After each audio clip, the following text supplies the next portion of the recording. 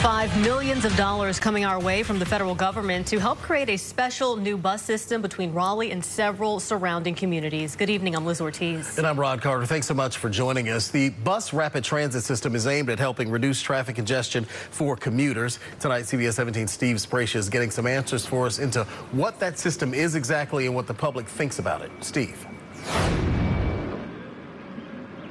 First thing you need to know, yeah, it's called a bus, but developers say it's more like light rail without the tracks. And though it will connect to the existing bus system here in downtown Raleigh, it's going to be completely different. We have all sat in this bumper-to-bumper traffic, which seems to get worse by the year. And a normal bus sits in that same congestion.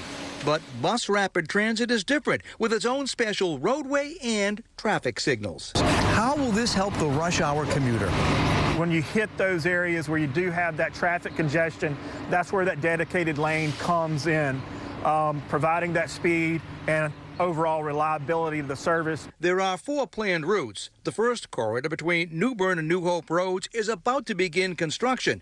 The federal government has provided nearly $78 million for the second corridor between Raleigh and Garner, which has another year and a half of design work ahead of it before construction begins on that. They are multi-year projects that take a lot of planning, a lot of work. The project is generating enthusiasm among some commuters who deal with weekly traffic frustrations. I would hop on that as well to avoid having to find a parking space downtown.